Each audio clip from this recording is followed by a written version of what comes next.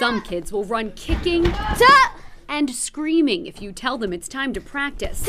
Not Joshua Aguirre. He's the one that you have to tell him, you got to go to sleep.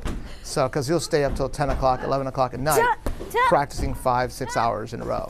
The soon-to-be second grader has become accustomed to getting firsts.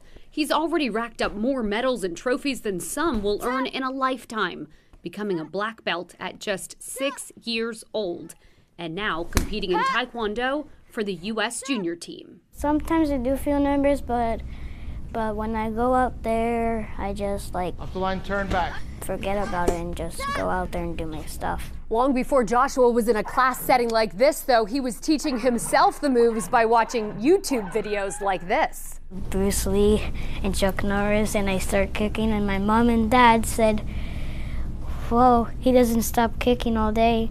We're gonna have to put him in a school. That's incredible. The fact that he just went out on his own and just learned them by himself without being prompted, that was amazing. But now, with the help of a team of coaches, he's perfecting what he's practiced and hopes to one day be among the greats.